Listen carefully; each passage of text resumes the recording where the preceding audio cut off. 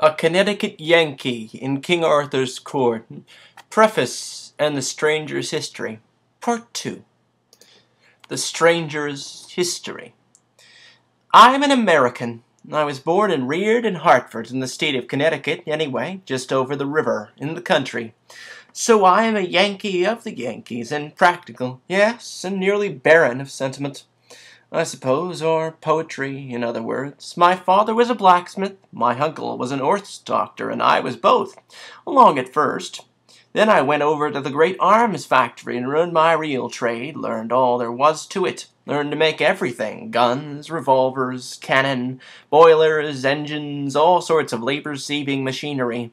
Why, I could make anything a body wanted, anything in the world, it didn't make any difference what. And if there wasn't any quick, newfangled way to make a thing, I could invent one, or do it as easy as rolling off a log.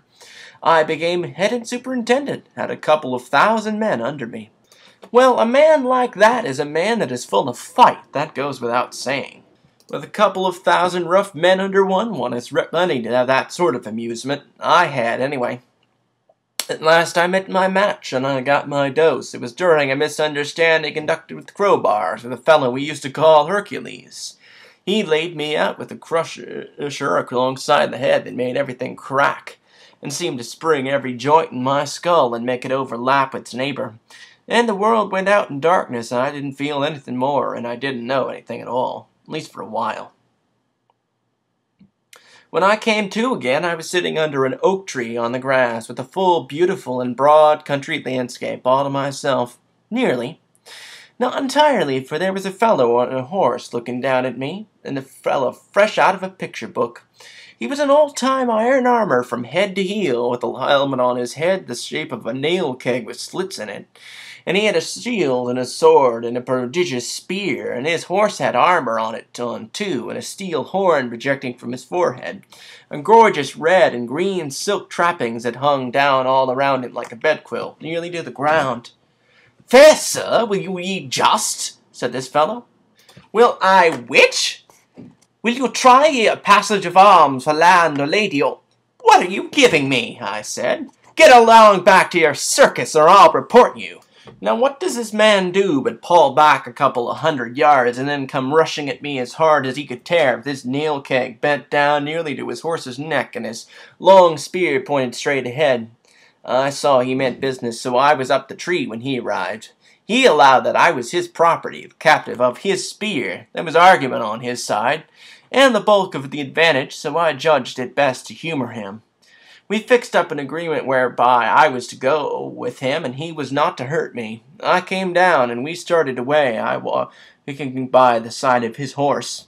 We marched comfortably along through glades and over brooks which I could not remember to have seen before, which puzzled me and made me wonder.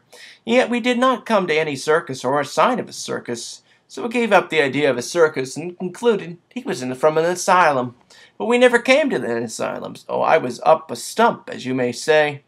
I asked how far we were from Hartford. He said he never heard of the place, which I took to be a lie, but allowed it to go at that. At the end of an hour, we saw a faraway town sleeping in a valley by a winding river.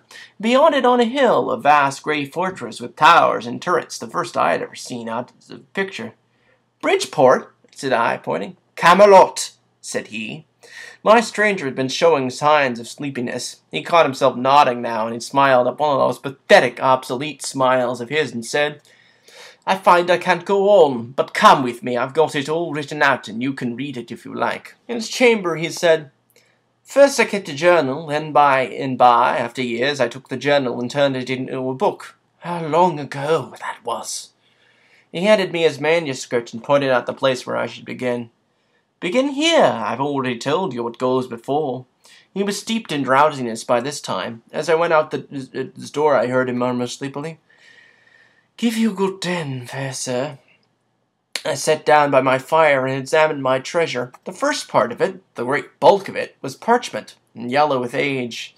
I scanned a leaf partially and saw that it was a palimpsest. Under the old dim writing of the Yankee historian appeared traces of a penmanship which was older and dimmer still, Latin words and sentences, fragments from old monkish legends, evidently. I turned to the place indicated by my stranger and began to read as follows. The end of Part 2 of Preface and Stranger's History.